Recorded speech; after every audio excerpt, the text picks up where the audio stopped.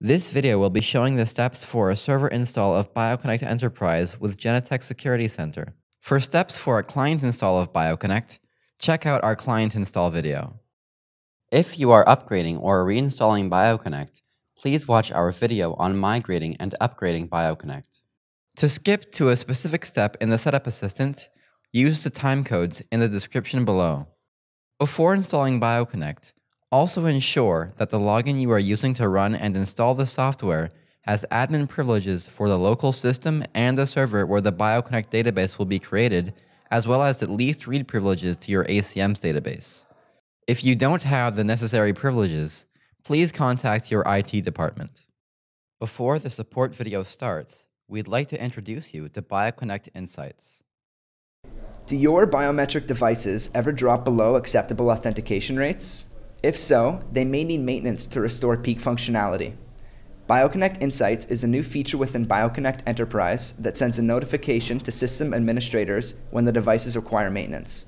Addressing maintenance issues before devices go offline ultimately protects your organization from break-ins or costly repairs.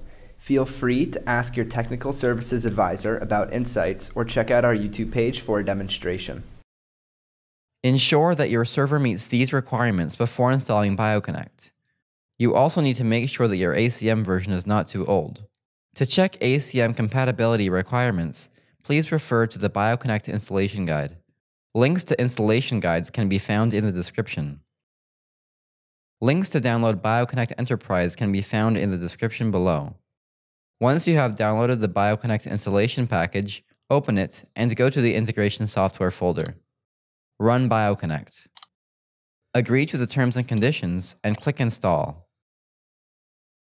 Select Server Install. Here, you can select which BioConnect components to install.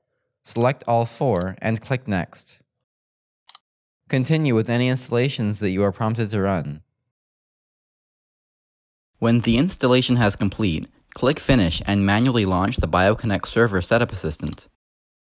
This page lists the latest features and improvements made to BioConnect in the version you are using. Click Next.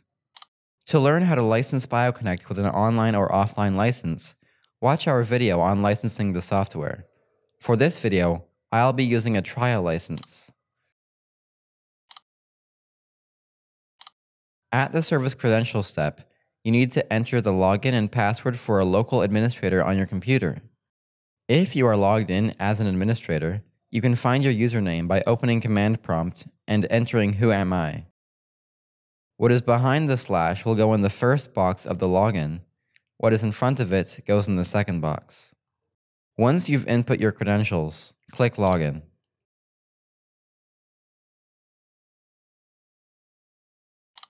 Click Next.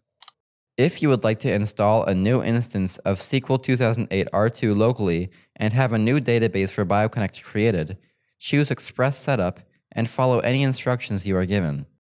If you choose Express Setup, please skip to this timecode.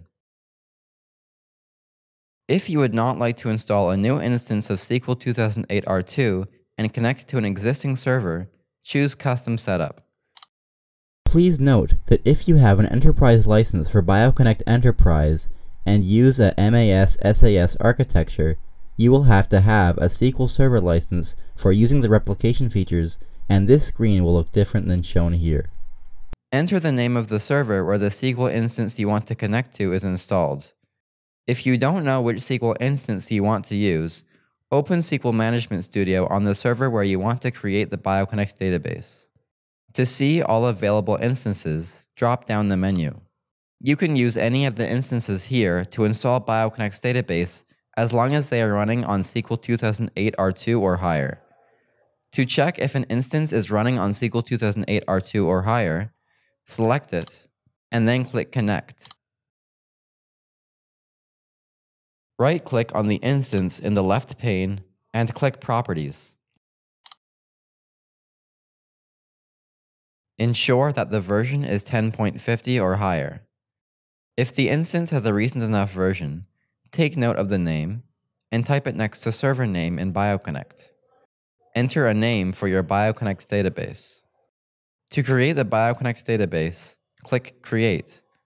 If this fails, It is most likely because your login doesn't have full privileges for the server where you are creating the database.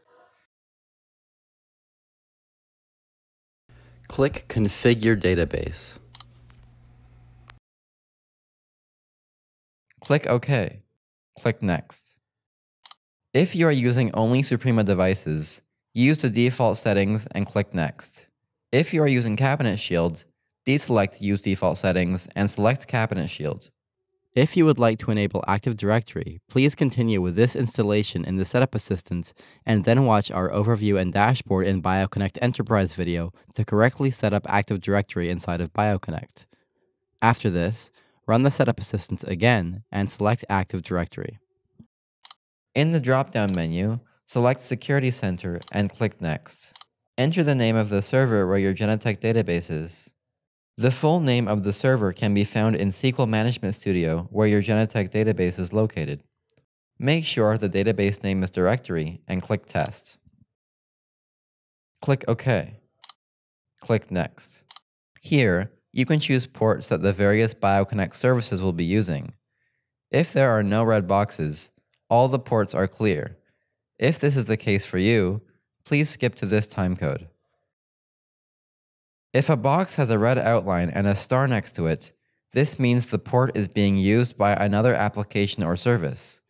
Usually, this is because the services of either BioStar 1 or 2 are interfering with BioConnect. Please stop their services while using BioConnect.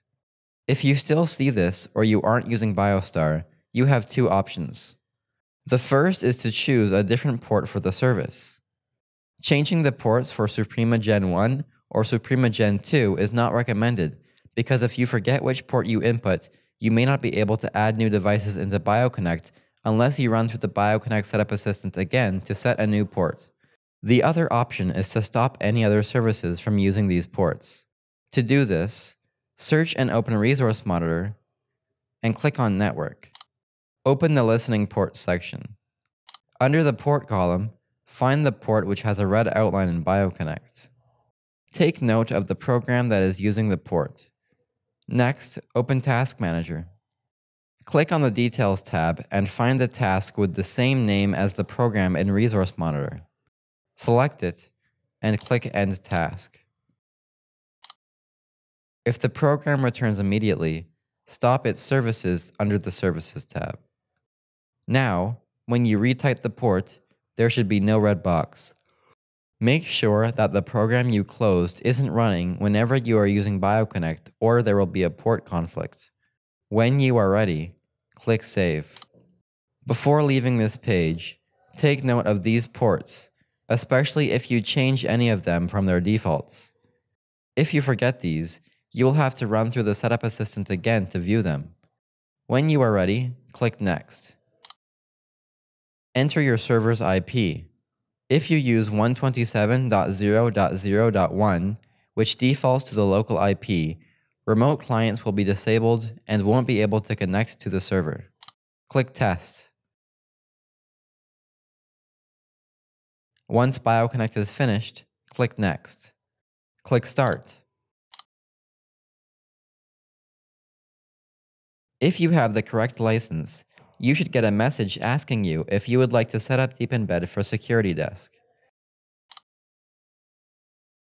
If you are installing BioConnect on the same server where you have Security Desk installed, you will get a message saying that the Deep Embed setup is complete. If you get a message saying that this has failed, you can either try stopping your Genetec server and retrying, or you can continue the BioConnect installation without setting up Deep Embed. If the setup is successful, click OK. Once BioConnect has been started, click Next. Click Finish. BioConnect will open. The root level username is Entertech and the password is Bobcat. To change the root level password, please watch our video on BioConnect's basic features. To access Deep Embed in Security Desk, first go to Cardholder Management. Select a cardholder and click Modify. Click on the BioConnect button in the bottom left corner. Here, you can view user information, enroll biometrics, select bypass cards, and view previously enrolled biometrics. You can also see an event log which lists your actions in this window. Note that only devices that are set as an enrollment device will appear in the device dropdown. To learn about device configuration, watch our device management video. For more information on Deep Embed, please watch our video on its features.